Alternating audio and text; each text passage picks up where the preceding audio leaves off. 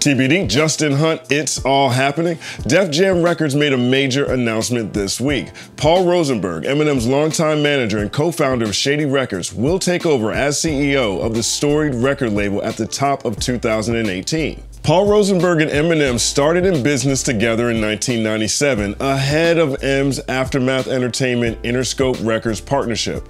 Both Michigan-based at the time, the pair would launch Shady Records in 1999. Check the full story on AFH. AFH Home Team! This is one of the most surprising and exciting executive announcements in recent memory. Here's why I love this. This is TBD. Status selected. The first time I remember hearing the name Paul Rosenberg was on the Slim Shady LP.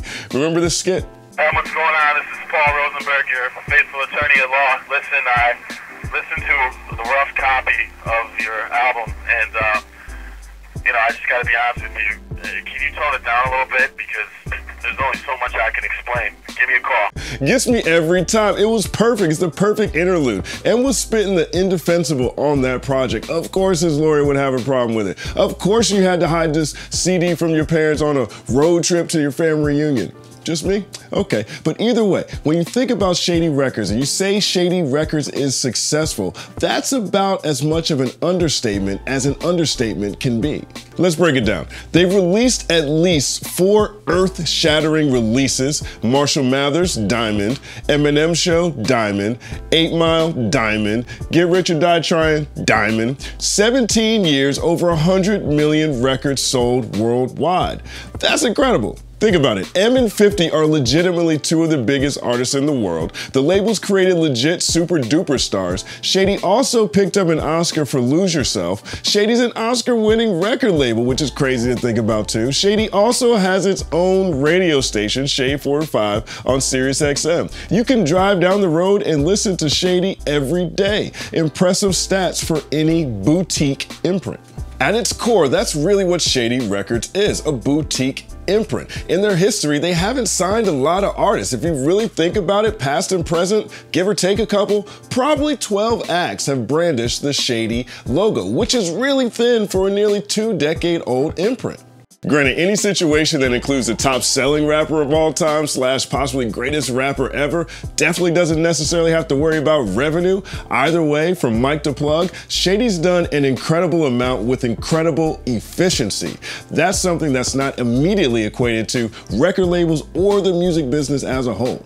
Efficiency is the key. It's important in any business endeavor, right along with risk-taking. The right gamble can break big. Paul's had a few. Eminem only had 2 major albums, for example, on the market before he started working on 8 Mile. In the early 2000s, it was a major risk taking one of rap's biggest new stars away from the bars, hand him a script, and tell him to act. Had that movie turned out craptastic, who knows how it would have affected Shady's trajectory. But they took a risk and boom!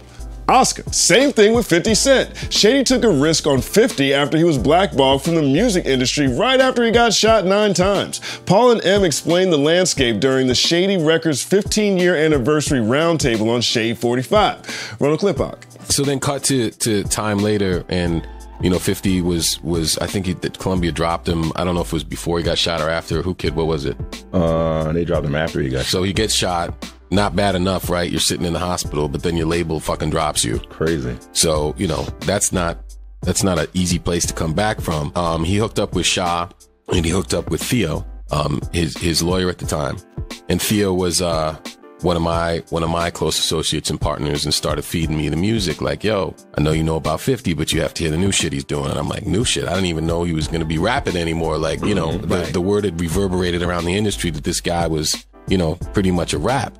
So I was checking it out, and I was like, whoa, this is pretty crazy. I'm gonna let Marshall hear it. Marshall we were still filming 8 Mile at the time. And we thought, hey, if Dre likes this, he'd be a perfect partner for this. Since he has been through the craziness, since he does make the best beats in the world, since if he's feeling this, it would be a perfect sort of match. Bulletproof 50 would go on to break big, that's obvious, no need to dig too deep into that one, but it's the type of artist that Shady signs that's compelling. They never signed shiny, swaggy type rappers. They built their reputation on grimy, lyrics-first MCs that live off of storytelling and #emotional depth. D12 told a ton of zany drug tales on both Devil's Night and D12 World. Slaughterhouse, a true lyrical supergroup comprised of super MCs. Enough said. Yellow Wolf is like a rapping Johnny Cash spilling visceral narratives through intricate rhyme schemes. It doesn't get much grimier than the label's newest signees,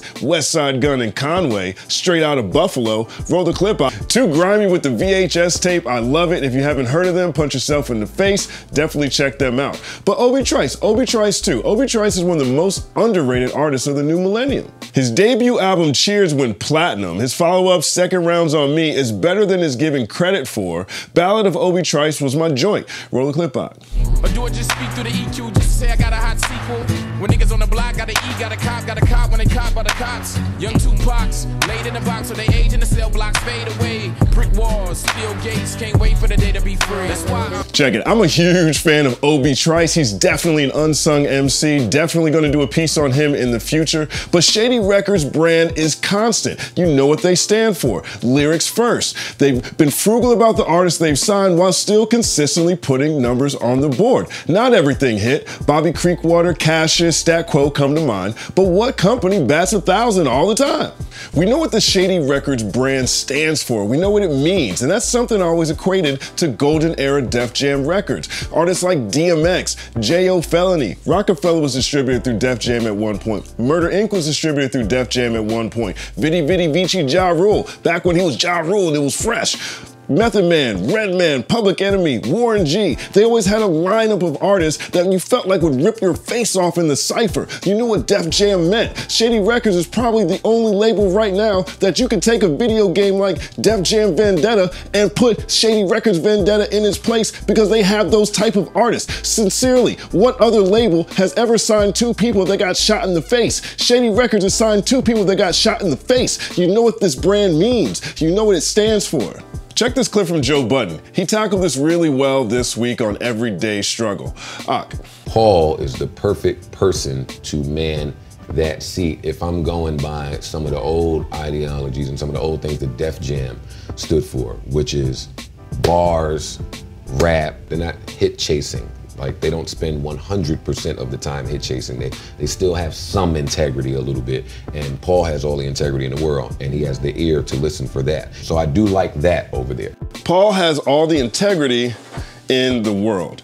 The point is this: everyone I've ever had a conversation with about Paul Rosenberg speaks of him incredibly highly. He's from the Dr. Dre, Jimmy Iovine, Defiant One's lineage. He's an artist-first manager who lets the artist be the artist and is great at finding personalities that can also tell great stories. He's a risk taker who runs an efficient ship to the tune of 100 million units sold worldwide. He's incredibly smart. If you can't tell, I'm incredibly excited about this announcement. Plus, the landscape feels poised for major label emphasis on real rap. The streaming era is the singles era, yes, but artists like Vince Staples, Logic, J. Cole, Kendrick, Joey Badass, Action Bronson, Danny Brown, these guys have found tremendous success with a lyrics first approach. If you think about it as well, on the outside, our political landscape is more polarized than ever, which always bleeds into the art. R&B is back in style. Hell, even TRL is coming back soon too. Things are looking more 90s than I can remember, and it reminds me how much lyrics matter. And now there's market validation to justify a more focused approach to that style of rap. Paul built a very distinctive brand with Shady Records. You know what they stand for, just like you knew what Def Jam stood for in the golden era. This makes sense.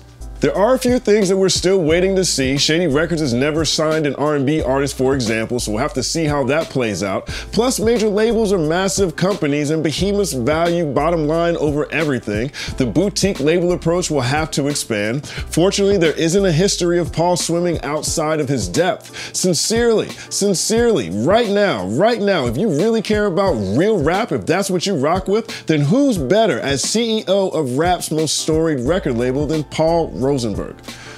I don't have the answer to these questions.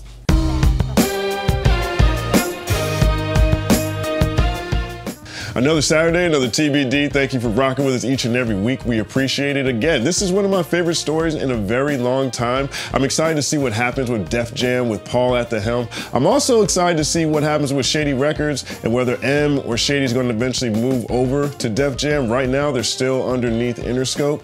The people I talked to this week couldn't confirm it nor deny it, so we have to wait and see how this plays out. Everyone's under the UMG umbrella, so it doesn't seem like there's that big of a difference. We'll see what happens in the future, but let us know what you think about this story. And also let me know what your favorite Eminem album is and whether or not Obi Trice is underrated. I think he is. Am I wrong? Let me know. Also, AFH, Ambrosia for Heads, we just launched a new show this week called Last 7, counting down the top stories over the last 7 days, hosted by yours truly. Links in the description. Make sure you check that out. Big shout out to my brother Run P. Run P was a DJ on the radio show Bodega Radio back in the day that I hosted. He just landed a dope gig over at Translation, which is Steve Stout's company. Congratulations, brother. Like and subscribe to the channel. Hit that bell. Hit that bell. Follow at the company man on everything. This is just a glimpse into the paradigm shift. TBD. There was also something to be said about the same credibility factor that Dre gave to me. Yeah. We could use that with Fifth. For anybody who didn't like me or was like, oh man, now, you know, what's going to happen with Fifth? I don't want him to not get a chance by certain people, whoever, by turning the radio off or not even buying it because, oh man, he's with him. You know what I'm saying? Like, I wanted to make sure, like, we make this shit official, and Dre putting his stamp on it makes it even bigger for an even bigger audience, because now you got Dre's fans, you know what I'm saying? Between the two of us, man, let's try to, if we link up, this could be a crazy idea. Anything could happen. Anything could happen.